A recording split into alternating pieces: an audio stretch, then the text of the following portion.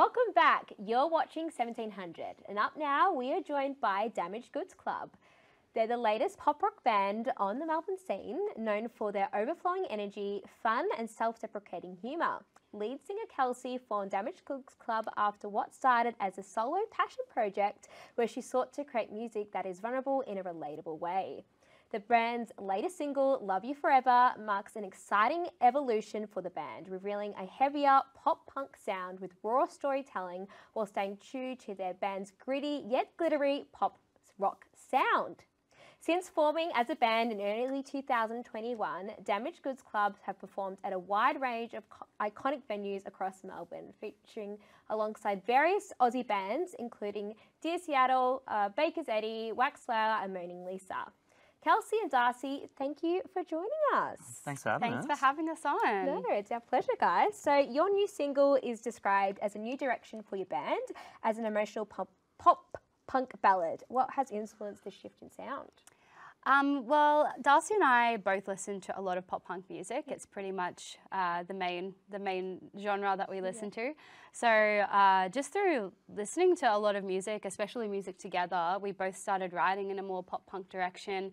And yeah, the song just kind of came out. I think because the project is still in like such an early stage where sort of still experimenting with different sounds and, you know, having a look at what's fun to play, and that sort of pop punk sound is something that we really like. And, you know, while it's something we're doing for this song, you know, it might be completely different for the next. Yeah, so you're still kind of experimenting, transitioning between different sounds. Definitely. That's I think, so cool. yeah, as well, because we both come from very different musical backgrounds. Like I come from a folky singer-songwriter background, and Darcy comes from like a straight skate punk background. So I think like we're still kind of figuring out where we sit on that barometer between those two things, which can be really fun because you can create some really unique sounding music. I'm sure, and especially as you mentioned, you kind of started in early 2001, so kind of peak lockdown. Yeah, exactly. So I'm sure you had time. Was there a lot of that time where you kind of experimented and researched in different sounds from different backgrounds to kind of create your own fusion? Well, I mean, like 90% of the time all I was doing was listening to music. Yeah. Because like it was the only way to kind of escape. Yeah. And through that time, I discovered a lot of new music that really inspired me, which is, yeah, where like our first single that we released came from. And yeah. A lot of the time, like, because there was, you know, you had to do something to break up the monotony of work from home. Then, oh, it's the weekend, what do we do? So we'd, a lot of the times, you know, make a couple of cocktails, sit on the back porch, and Kelsey would be like, oh, listen to this song that I found today. Or like, I'd be like, oh, check out this song I found today. And then we'd sort of pick up an acoustic guitar. And yeah, a lot of the songs that we have in our set now were formed in that balcony time. Yeah, which we wrote like a lot of the songs together. Yeah, it's been a fun ride so far. Fun journey so far, yeah. So you obviously kind of mentioned you wrote your brand new single that's going to be released very, very soon, Love You Forever, as the diary entry between two people in a breakup. Can you tell us a little bit more about this and kind of the songwriting behind this new hit? Sure.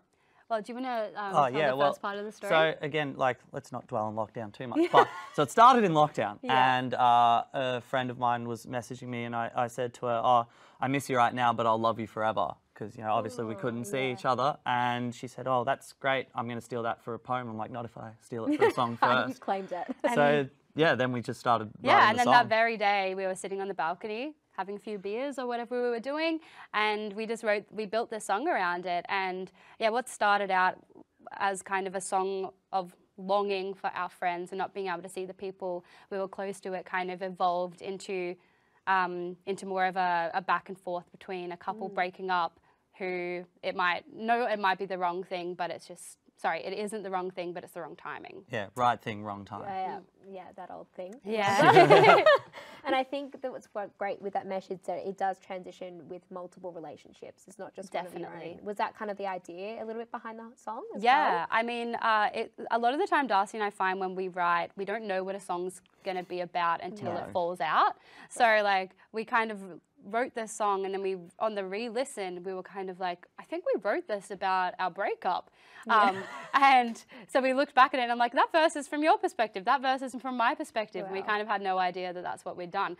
But yeah, it kind of, like you said, it's relatable for lots of different people in lots of different kinds of relationships, platonic or not. And regardless, like we said, it's a song about longing, and it's a song about not being able to let go of something in general, whether that's romantic or not. Yeah, amazing. And so your single kind of tends to have upbeat, catchy sound with like obviously like heavier, angsty, like really emotional messages within the lyrics. What is the intention with this gritty yet glittery contrast? I guess it's to not bum people out too much. Yeah, fair enough. And it's us, glitter and grit. Yeah, I love it. No, but I think it's just about showing, like, creating multifaceted music, because I love emo music. I love writing about my emotions. I have a lot about me that's quite, you know, sad, for want of a better term. However, yeah, I also am bubbly and I like to have fun and whatever else. And I think it's about delivering a really heavy message in a way that's easy for people to consume. It'd be too much of a bummer to just go, I'm sad, I'm sad, I'm sad, and just play minor chords the whole way. So we go, I'm sad, I'm sad, I'm sad. Yeah, way more fun. Way more fun. What a fun vibe. So with that, obviously your brand new single and the production elements, how did that all come together? Like, did you have any specific like intentions or certain, I guess, production or instruments that you wanted to use and the reasoning behind that? Well, when we went into the studio, we weren't really sure what we were going to come out with. We went in with a pretty basic demo, and then John Grace, who we recorded with at Marigold Studios, he helped us kind of like produce it into what it is. Man's a genius. We took a lot of inspiration from Teenage Jones for this song, cool. And and a couple of other pop punk bands. Yeah, and a lot of emo. But we essentially just wanted it to sound pop punk and emo. That was pretty much it. Amazing. And I think we achieved that. So, Kelsey, what's the most enjoyable part of being in a band compared to when you were in your previous solo artist experience?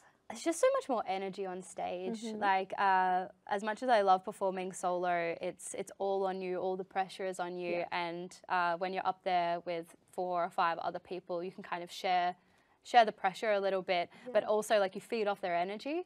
And yeah, for example, if you're up there by yourself and the crowd isn't loving it or isn't saying anything or isn't doing anything, it's hard to kind of like, immerse yourself in that energy. Whereas if there's 4 other boys jumping around everywhere on stage, it's like, I kind of get in my zone. It can be a little bit more dangerous though. There was an incident at a recent show where I got a bit overexcited with my guitar swing and bang Smacked right me in into. the Oh, elbow. you're joking. Yeah, Right in the middle of a high note too, and luckily I kept going through it, but you definitely got to be careful. That's commitment to the high note. It was the worst. gotta. And then I'm just trying to play the rest of the show, and I'm just watching this bulb on Kelsey's elbow get bigger and bigger. It's I'm brutal. like, oh, But apart from the no. injuries, Ruined it all. Apart from the injuries, I apart love from the playing pain, in a band. band's better.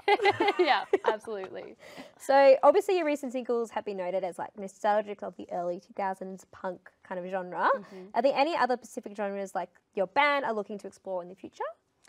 I think we're definitely looking to go in a more like contemplative emo direction.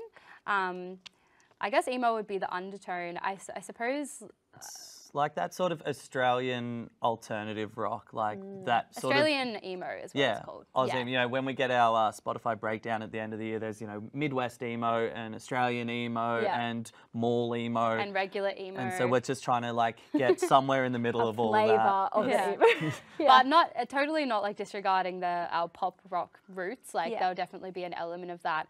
But we definitely want to explore a more vulnerable side of our sound, I think. Cool. So obviously you guys have toured with some pretty iconic Australian artists already, which is pretty amazing. And obviously you guys have an upcoming tour with Eat Your Heart Out on the East Coast. Can you tell us a little bit about that? Well, we're very excited about it to begin with. So as you said, we toured with Dear Seattle earlier this year, which was absolutely amazing. How was that this year? Yeah, I know. time flies.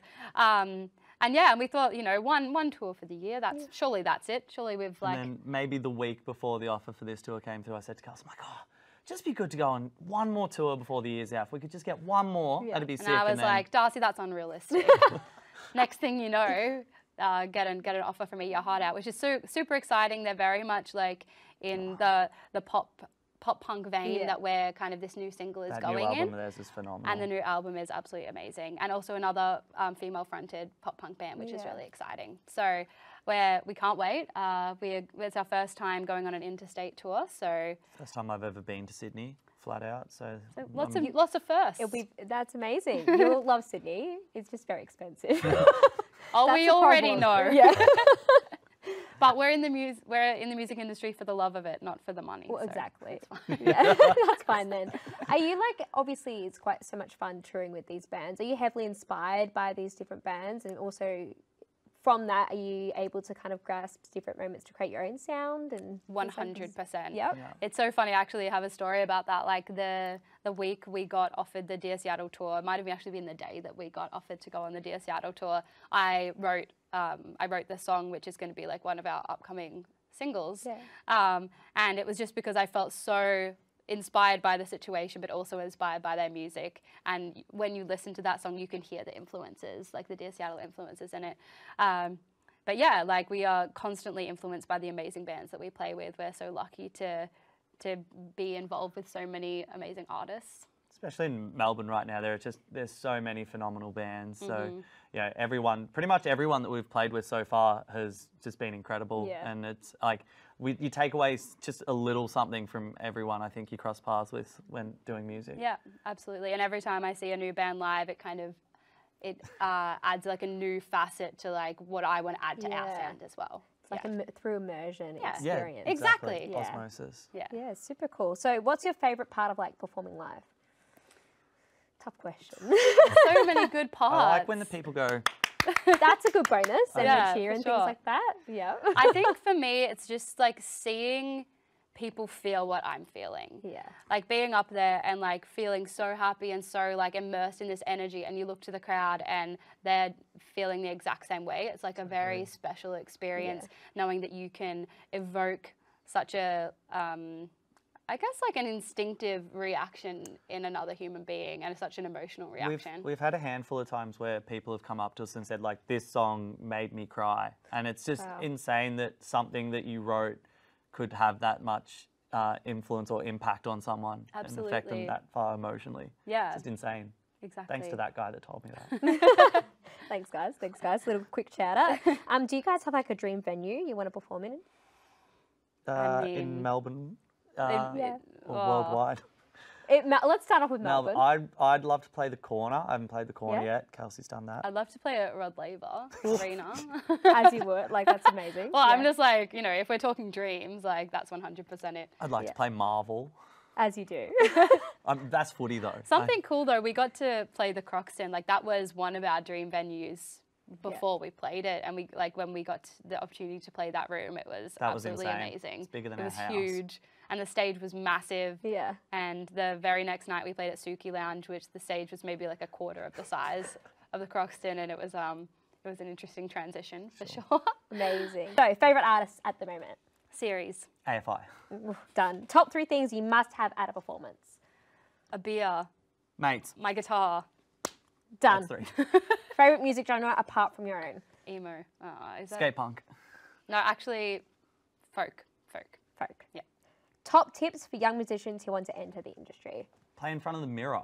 Ooh, that's a good one. Just keep trying. Don't give up. I know that sounds so lame, but like when you think that no one likes what you're doing, just like keep doing it. Just keep doing it, because you might be just about to hit it and then you give up. So just don't give up. Keep going. Keep going. Favourite memory as a band? The Croxton Show. The Croxton Show. Agreed. Who came up with the band name? Kelsey. Me. Me. I claim me. Amazing. So where can we find you on your social media? So we're all over the socials. So we're on Instagram, Facebook, and YouTube. Damaged Goods Club across all of those. So go follow us on all of our socials. Yeah, and we'll leave parent-style comments on all your pictures. we promise. And don't forget to go to Spotify as well. Yes. Please. Please. We beg you. I beg you. Come on. I need the streets. We need those 2 cents per year. No, okay. Well, thank you guys so much for chatting with us today.